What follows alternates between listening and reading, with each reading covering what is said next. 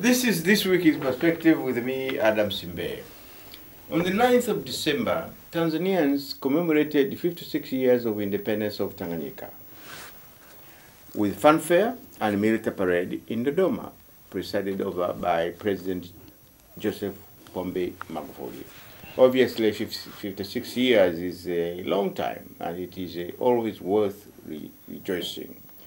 As we continue to mark the day, we should always ask ourselves where we were then, where we are today, and where we will be beyond the 56 years.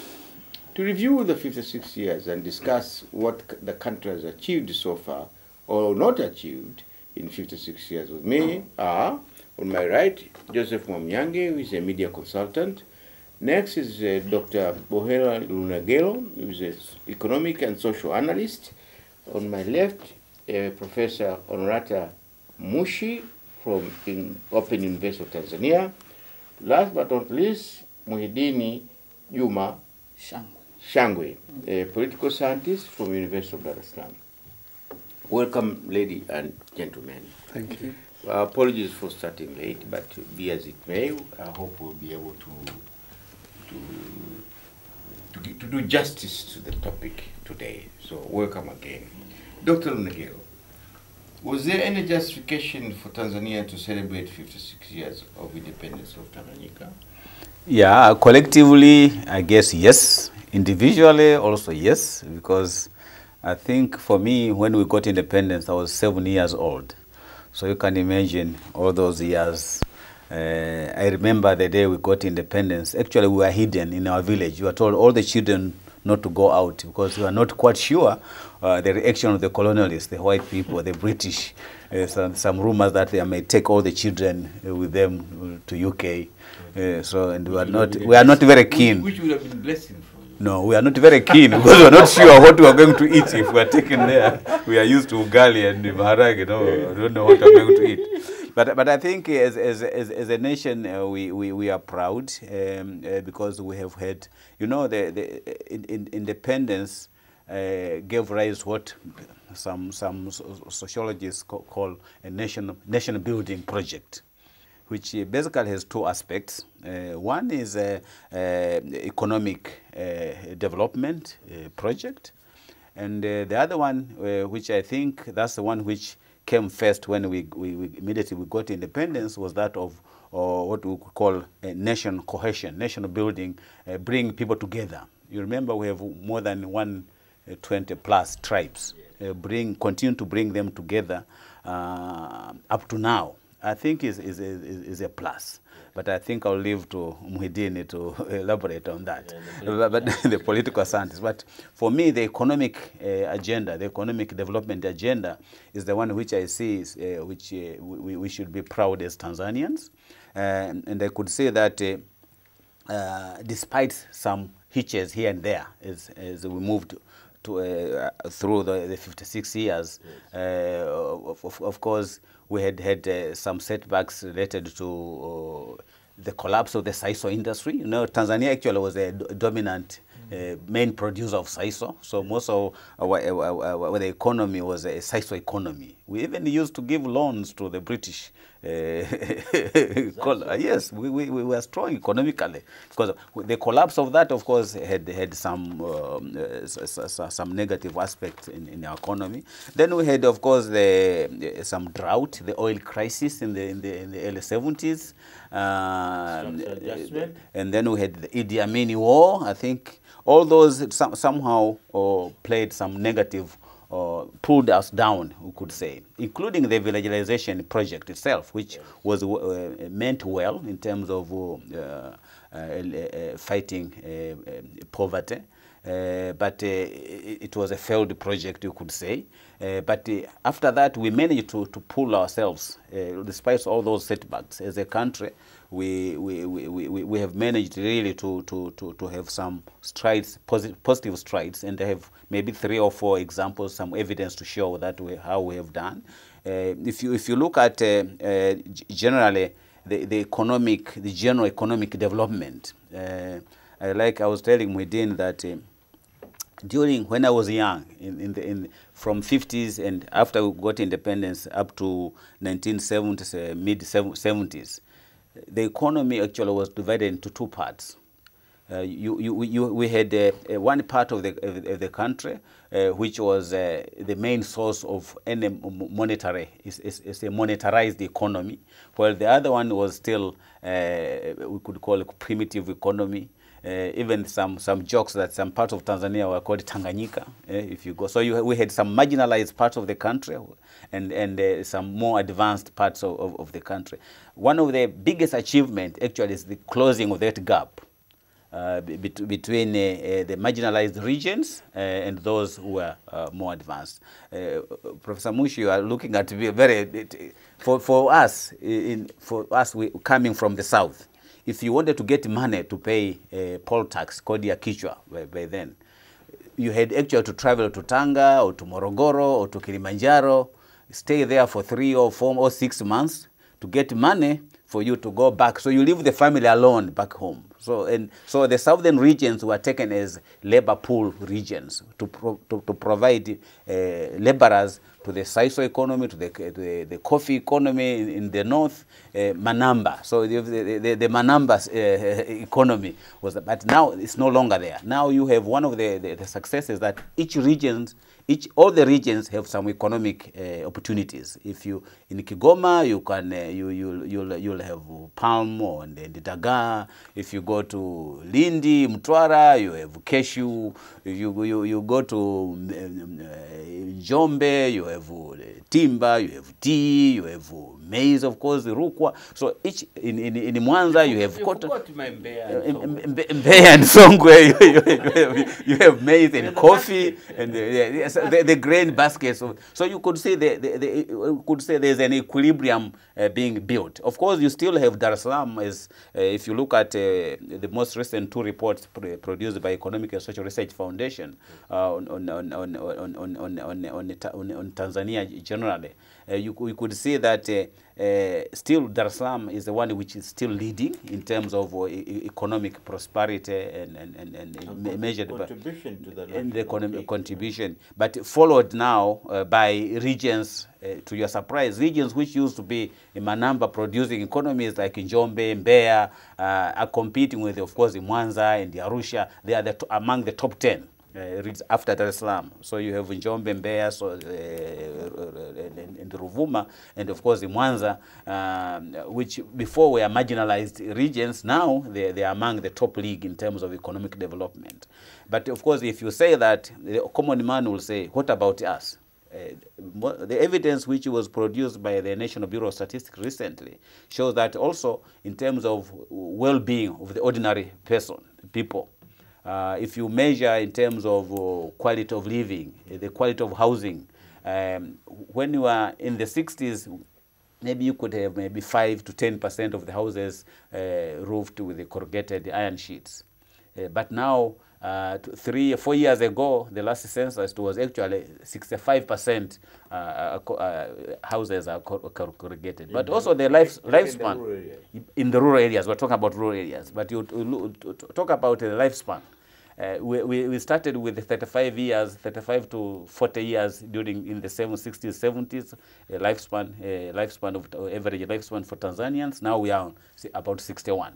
So a child born this year, expected minimum is about 61 years. While during the first 10 years of independence, it was, if you go beyond 35, they say you are living on borrowed time because you are supposed to die at 35. So I can see those are really some of the success indicators generally. There are many, but of course for us to manage to do that, one of the biggest achievement based on those failure factors, the oil crisis, the drought, the Idi Amin war.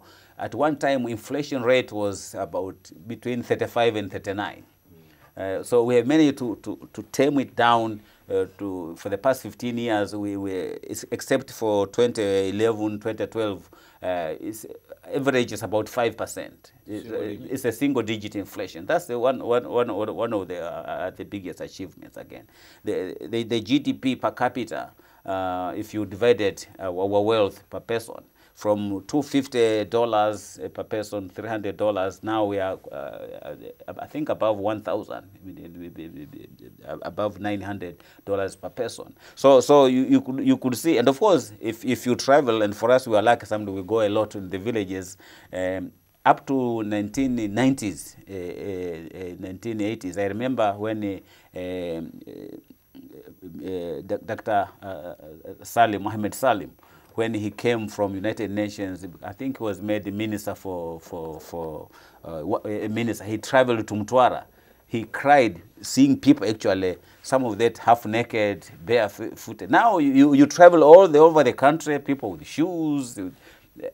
There's no one who is walking naked. And that phenomenon of naked people, barefooted people, was there even up to 1980s. You can imagine. He was actually wearing the cotton black material. Yes, it's a kaniki type of. So you could see all those changes. You don't want to mention other indicators. So generally, to me, sorry, I've taken a bit long because for me, it's a special project as an individual. From 7 years, when I was 7 years, to have experience to see up to now, then I can see it's a huge achievement personally. That's very justification that why you individually have to celebrate. Yes. Professor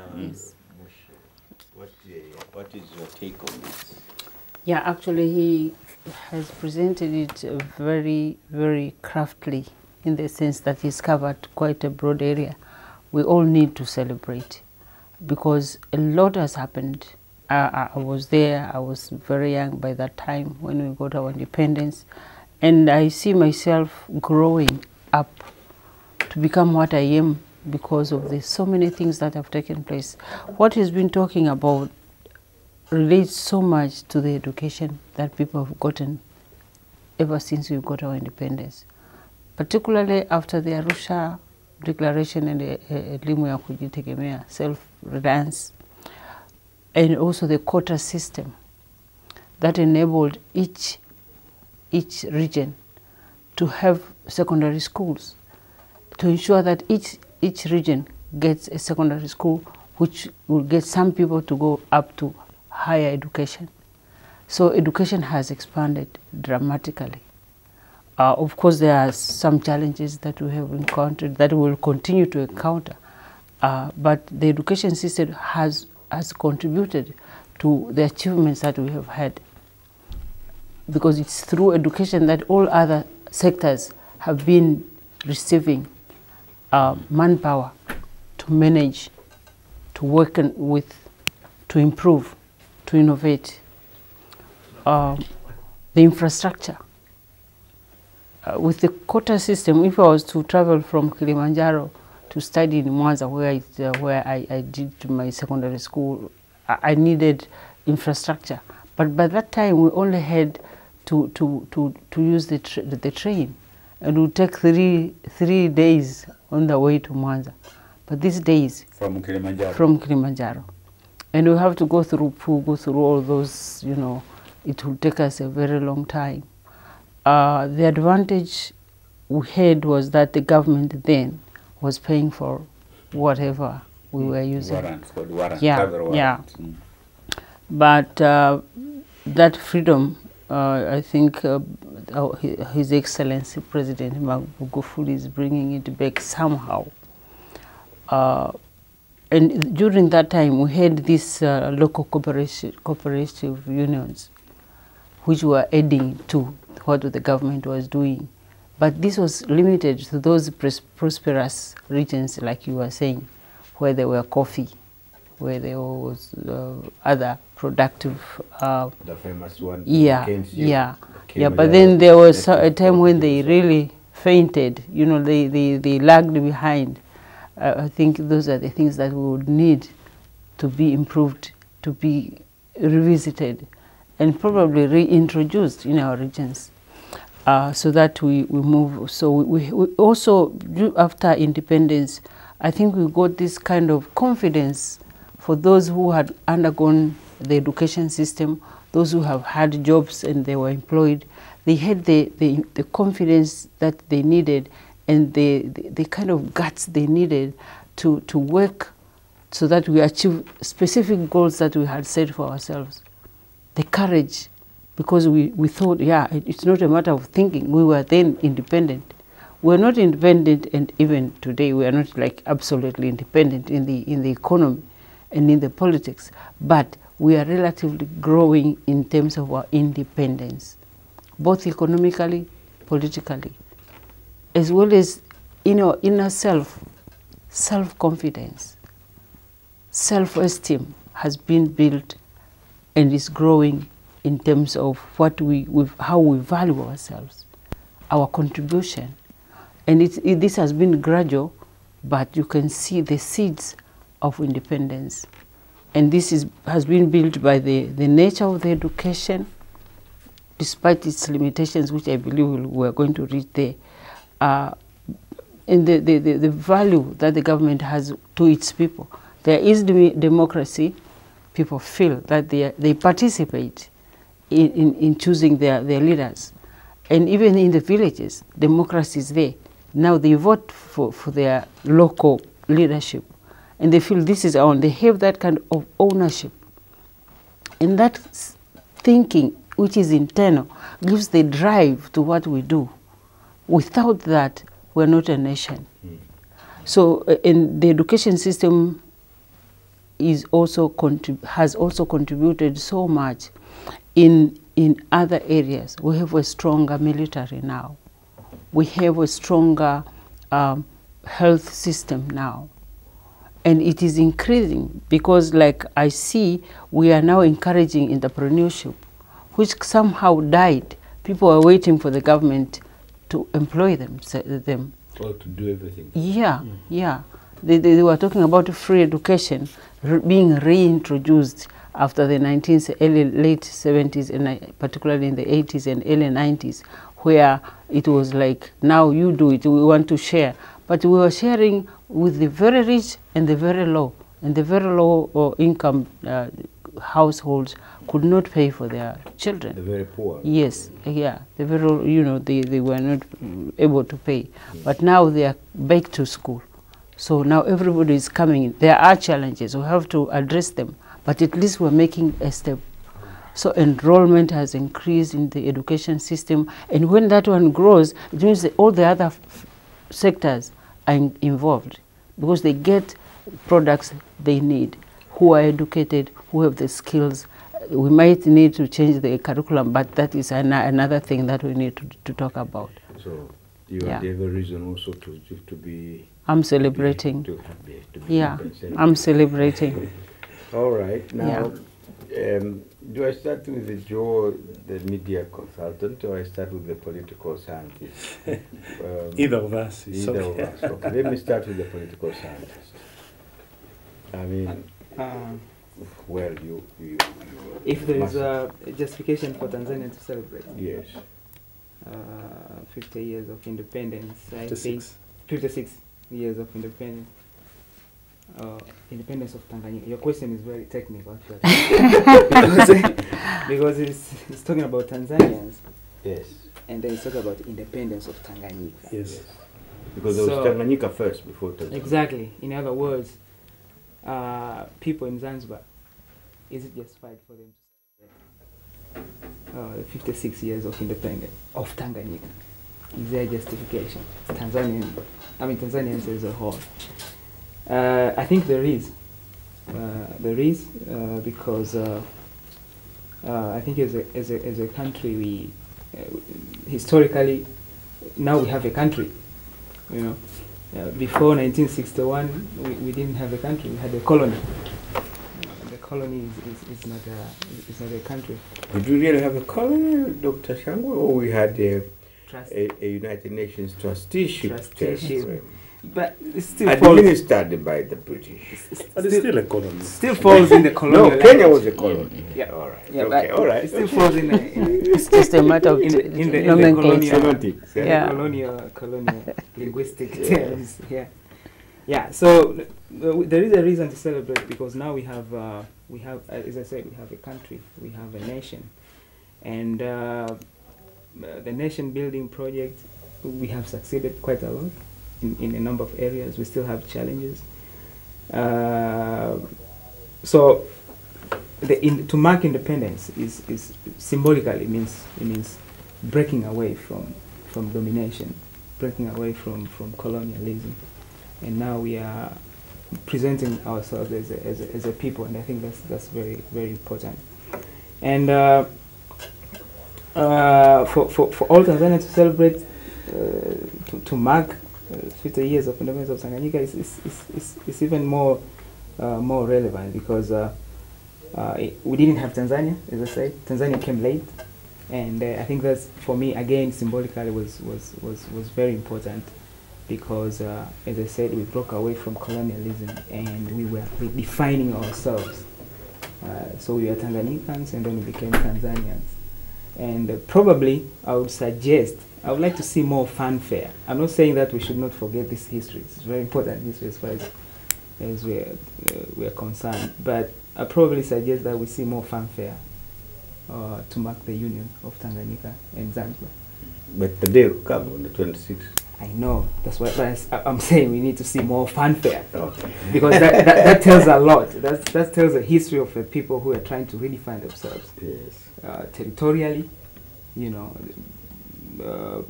And part of this was, part of the explanation was that the union was a product of this Pan-Africanist thinking, you know. And one wishes that we go beyond Tanzania now. Now we're celebrating this being Tanzania, so Yes. but one wishes that we see more of Africans coming together and redefine themselves beyond colonial borders, beyond Clusters. exactly, clusters, which were small all countries. exactly, which were all imposed. So it is important, but still there's still room for us to continue redefining ourselves and being a people. Being a people, we're still in the process. The nation building project, as I was saying, was successful in some other areas, but we still failed in some other areas. And now probably there are signs of reversing, going backward in some aspects. So we really need to arrest those setbacks and continue redefining ourselves as a people and move forward. Thank you, Dr. Shangwe. Joe Mwamnyangi, what do you say to that? Before I go to the next question. Yeah, our independence is something to cherish. You know, we should cherish it, because I remember I wasn't as old as he was. I was about 2 years old. Ooh. Yeah. So I was born in Tanganyika. It's something that we should cherish. You know, we had very few, you know, Nyerere embarked on the program of Africanization. He had a program where he brought in some people, maybe from Malawi, from Ghana. That would help, you know, to make the few Tanzanians that were educated, you know, also learn from other experiences from other countries. You had, you had very few we had very few doctors. Now we are even exporting doctors, nurses, and the like. You know, we have very few engineers.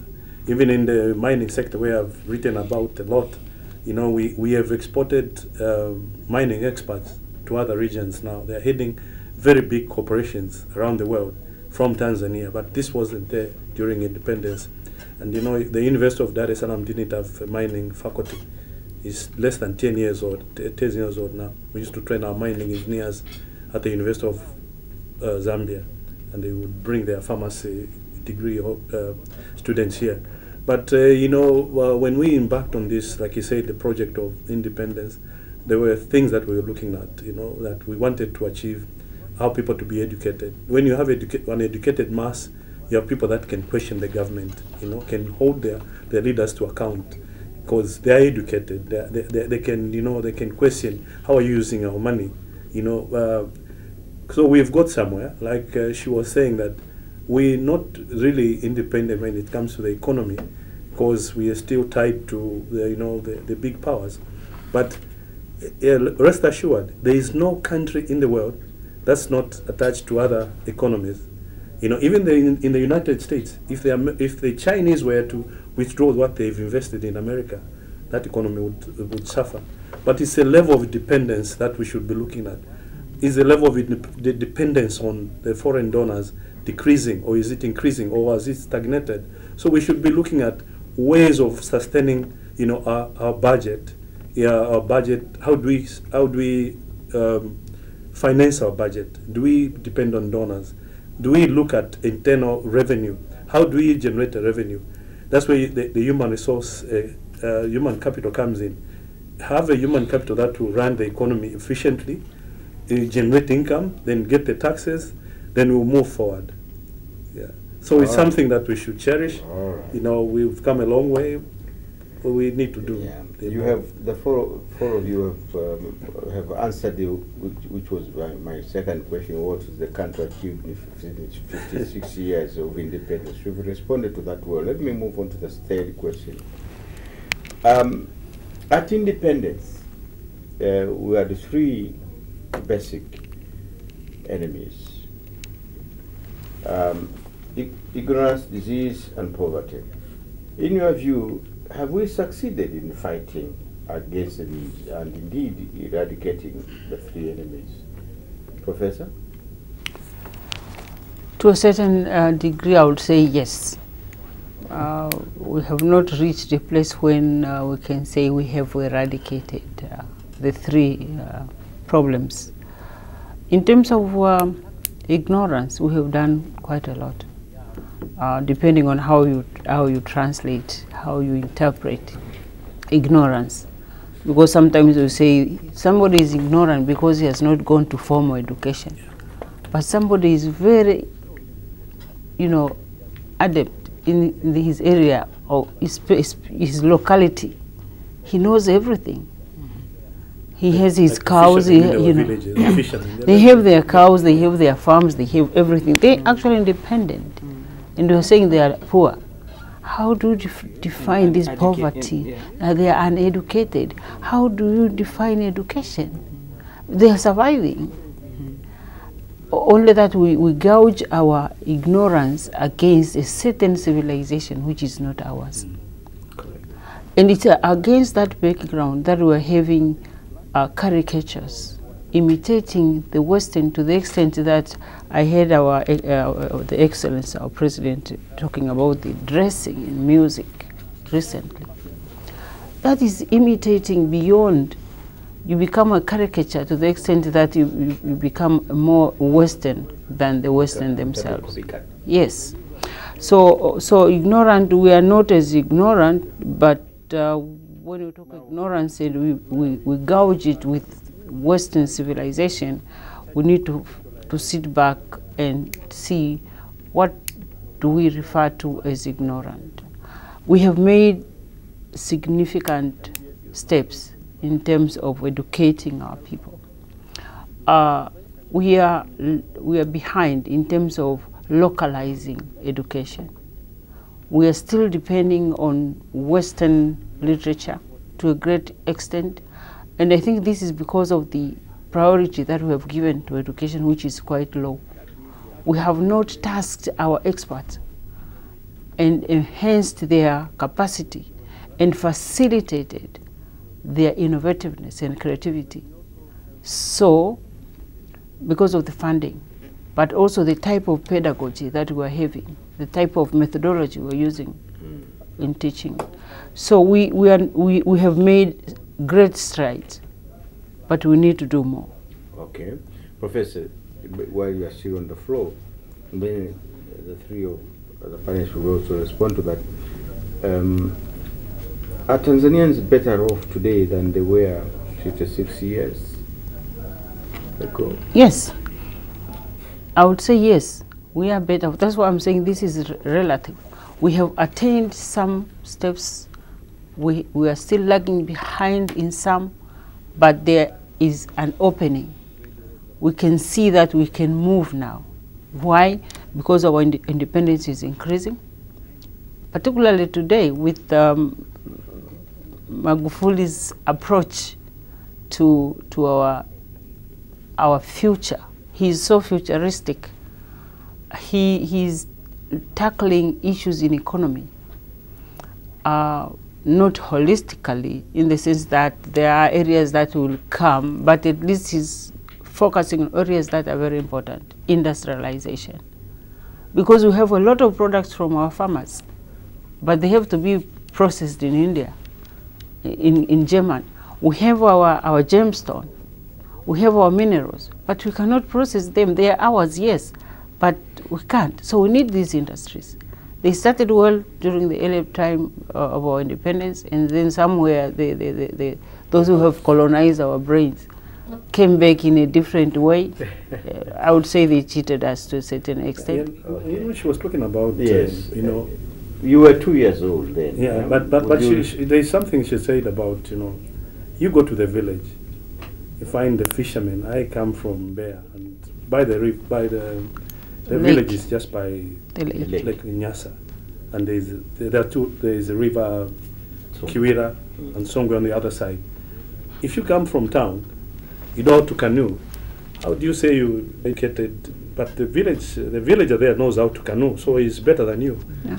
When you come to town, you sit on a computer, he doesn't know, so you are better on the computer, but he's better there. You know? And the other, yeah.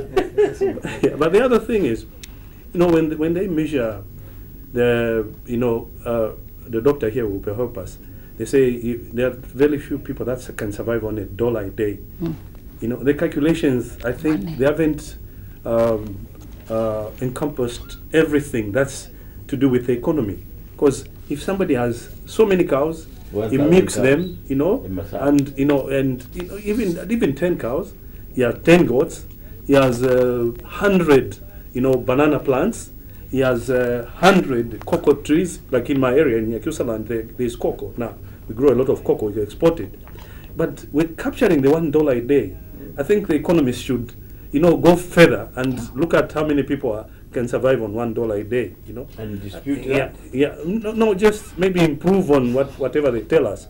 You know, I think everybody here knows that we had one of the highest literacy rates in Africa in the 60s and 70s. Yeah. You know, in talking about education, well, then somewhere we got lost. You know, the government was maybe with good intentions. They let people get into education. You know, private sector get into education. But when we made education a commodity, you know, there was a compromise on the quality. You know, that's why you find a lot of schools, you know, the professor there, the doctor here, Mnyange, Shangwe there, they will look at which school is getting more students to pass their exams, not what they are learning. Previously, you went to school so that you could learn, understand, not pass an exam. I'm not saying they shouldn't pass, but you have now a lot of people that are going through a system that wants them to get very good grades. If you remember this Rich Dad, Poor Dad, Robert Kiyosaki, this American, he said that this education, you know, he was talking about the American education, that is outdated. You know, you tell your children to go to college, get good grades. It's past, it's, you know, it's because children need an education that will make them even self-reliant. It's because you find most of the richest guys, they even never finished college. You know, like the Bill Gates and the others. So we should have an education Johnson's in the UK. you should have an education that you know, takes into consideration all these aspects instead of just looking at education as a commodity. The government should redefine how it provides education. And at times, you know, on an individual level, the government is even punishing parents. I take my son to a private school. If he finishes school, then they say, they can't give me a loan because he went to a private school. When I took the responsibility that should be done by the government, by educating my child, I'm punished. So, you know, these are some of the little things they should be looking at. Why should you punish me? Talking about industrialization, you know, it's not that we never had any industries here. But the people that are in power, starting from the president, who is very enthusiastic about industrialization, we should look at the pitfalls that led to the collapse of Moatex, Mbeatex, you know, all these Sungura Tex, you know, the one in Dar es Salaam, you know, they all died. How did they die? Mangula. It's because what we did was you take a party cadre to run this industry. When he fails, you transfer him somewhere else. No, you take him, jail him, so that the others understand. So as we go forward, we are looking at industrialization. The government should be very careful, you know, who it entrusts to run these industries. Whether it's in the private sector, but they should know what the government wants. It's not that they should just do things in a vacuum. Let me end there for now. All right. Okay. Time seems to be running away. Okay. I think he was like challenging the economists on how we. No. I think the economists understand the challenges in terms of measuring development, and so they normally take, if you take individual sectors as a measure. For gauging whether country or people are getting better or not.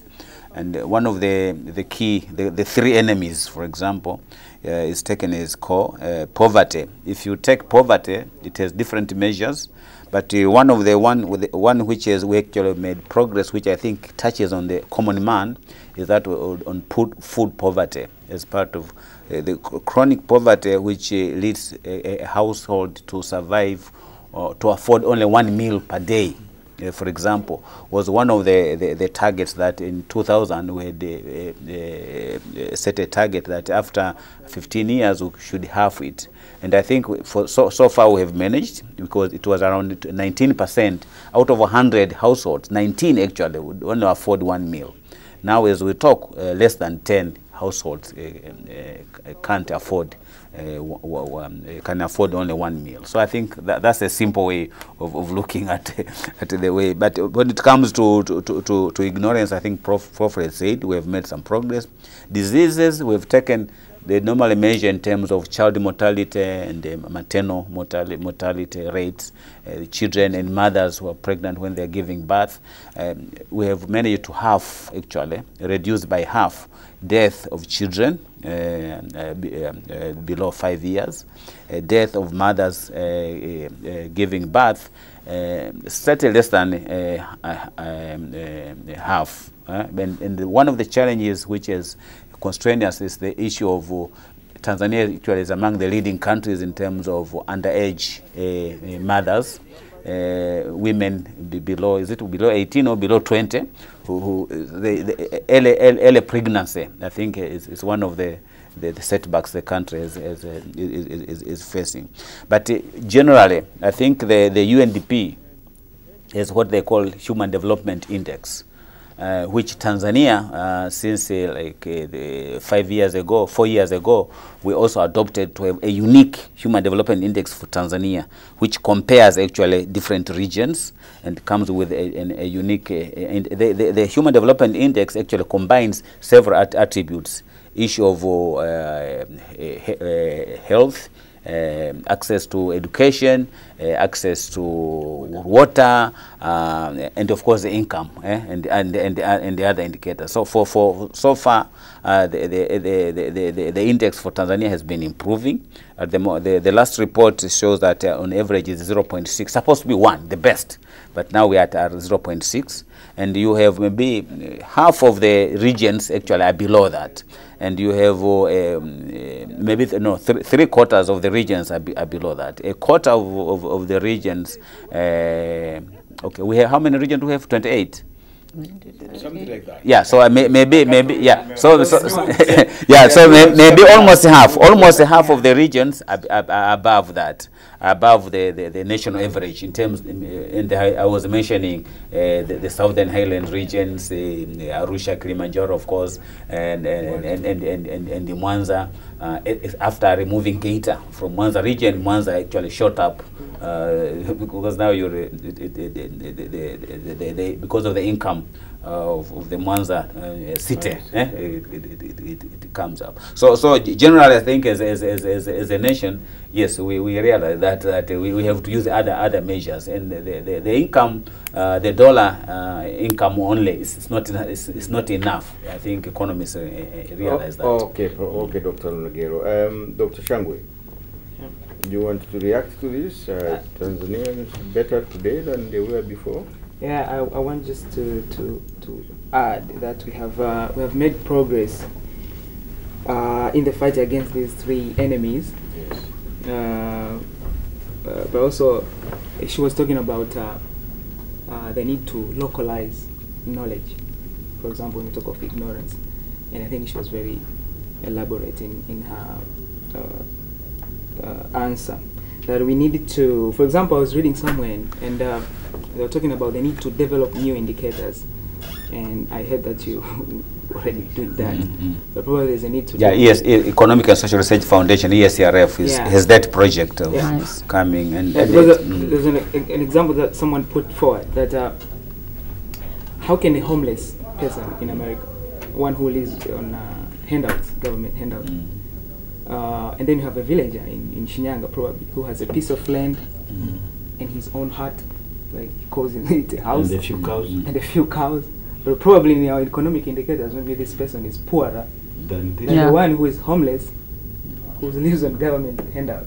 So if you just use the income, income indicator, exactly. Then for sure the American homeless will because his handout is higher than the income earned by the Sukuma. It doesn't make sense. Okay. Well, Dr. Shangwe again, very quickly. Have we managed to maintain peace and unity among Tanzanians very quickly? We are left with 10 minutes. Yes and no.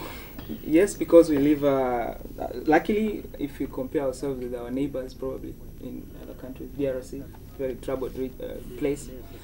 So we don't have that level of civil unrest and conflicts, warfare among groups of people within the country. So we are peaceful in that sense, but I think peace and unity goes beyond that. How safe are we in our homes? How safe are women and children, for example, when they walk in the streets of Dar es Salaam at midnight, for example? Are they safe? Can you walk in Kariakoo with your iPhone texting in the midnight and feel free about it? And what happens to you when you do that? And if nothing happens, then we are peaceful. All right. You know. Okay. Now, in the next 10 minutes, what should we address here? I think. Okay. 1 minute each before we go to conclusion. Do you share the President Magufuli's view that the country has achieved more in 56 years than during the colonial rule? Quickly. That's obvious. You know, she talked about infrastructure. Yeah. Well, you know, you can travel from here to Mtwara and end up in Songea. You know, you can travel from there going to Dodoma and not go through Morogoro. You know, these roads have just come up, not during the colonial era. When I traveled from Dar es Salaam to Kiela in the past, it took 2 days. But it takes a day. Even if there was no cameras with the traffic, it's even much, you know, you get home much earlier in the village. Right. So, so very obvious. Dr. Ruggiero. Yeah. So I think one of the areas which we tend to ignore in terms of mentioning what are the attributes which has contributed to this nation building project, in the national cohesion, which is so critical, because even economists, most of the publications, they say it's normally ignored. For us economists, we only look at the GDP figures, etc. We forgot about the dynamics, the social dynamics going on, holding people together, having peace. I think one of the projects which Mwalimu Nyerere undertook immediately we got independence was that actually addressing access to social services and education among the previously marginalized communities. And marginalized tribal or religious groups. Yes, and of course the Kiswahili is a common language, but actually he had to make sure that the Muslims, for example, during the colonial times, Muslim parents were shunned away from taking children to Christian schools. So he nationalized those schools so that each one will have access now with respect of religion. So that's one of the success areas. But also the tribes. I remember there are some small tribes in Singida, the Hazabe, for example. They were marginalized. The Maasai were marginalized. So now is that project of bringing education to those tribes. It's one of the success areas, and I think with the Magufuli bring free primary education, free secondary education, in highly subsidized secondary education, actually it's going to reach out to more of those, and I think it's an important attribute actually to national building a united nation, a united country. Okay. Professor, rather than us answer the same question, let's start with you and then we'll go this way. It's okay. All right. All said by you notwithstanding, are there challenges or is there any challenge in terms of development which this country may face beyond 56 years? Very quickly. Yeah, plenty. Still, we have, I would call them enemies rather than just challenges. Technology is one of them. It is helping us, but that technology is not ours. And innovative thinking, creativity is not inbuilt in our curriculum. So we need to revisit our curriculum so that we move from rote memorization, where we look at examination results in terms of statistics. I think the other time I also talked about this. Yes. We don't look at, statistics are okay, that we're getting 100% passing, but what do they go out with to their livelihoods? It's the education they get engaging them in employment, employing themselves. We're not there yet. So we need pedagogy improvement, therefore we need to improve our teachers. Very quickly. Exactly. I think we need to do a lot when it comes to education, and I think we already talked about it. But I want to go further because you can have a future. Few minutes, Dr. Shah. Okay, we won't have a future if you don't have peace and unity. It's not social cohesion. You talk about education and economies, but if you don't have that, then you have a problem. So one of the challenges we face now, because when we talk of unity, we're talking of diversity, means you acknowledge that there is diversity. Now, unity needs to bring diverse groups together, and then you move forward. How do we deal with people who have different opinions, for example, from ours? Do we treat them as enemies of the state or enemies of Tanzanian society? Oh, you are enemy? I think that's one of the biggest challenges that we face, and we need to address that. Okay. Very quickly, I'm being the forced to close up. The other challenge, even though it's being worked on, is financial inclusion. So many Tanzanians were marginalized from the financial sector. But I'm happy with the last report, I think Doctor was there, showed that so many Tanzanians are now included. And the other thing is education. I think we need to look at our education system and see where it takes us in the industrialization exercise. Because there will be no industrialization without an effective education system. We are not unique. Every other country has a problem with the education system. Yeah. People might not know this, but every other country, they have a shortage of teachers. The same things that we face, but it's up to us to work on these things so that in the next 50 years or so, we become a country that could even, loan other countries money. I think for me, Shangwe, I thought he would say that institutionalizing this project of creating clean leadership among our political parties, all political parties. If we had one code of conduct that all political parties must generate clean, ethical leaders, then this agenda Magufuli is taking of rooting out corruption will succeed, will be long-lasting. Thank you. I'm sorry to cut you short. I was actually being warned that we have to wind up because there must be something else coming up. I thank you very much for your contribution in terms of where we were, where we are, and where we are going, or where we will be beyond 56 in terms of anniversary, 50th anniversary of independence of Tanganyika. Thank you very much. Tanganyika then, but now Tanzania. But of course, history, you can't erase history. 1961, it was Tanganyika, and I remember I was a big boy. I was actually doing practical work as a journalist. You were 2 years, I was older. So we thank God where we are, and let's hope God will also bless this country to go beyond 56 years, and particularly with the industrialization agenda of the fifth administration. Viewers, you heard the views of my panelists here. We've been celebrating 56 years of independence of Tanganyika, and Tanzania, of course, later thereafter. And the biggest occasion was in Dodoma, the capital, where President Magufuli inspected a military parade after 21 gun salutes. He then spoke to all Tanzanians and said this country has done tremendous progress in development since independence.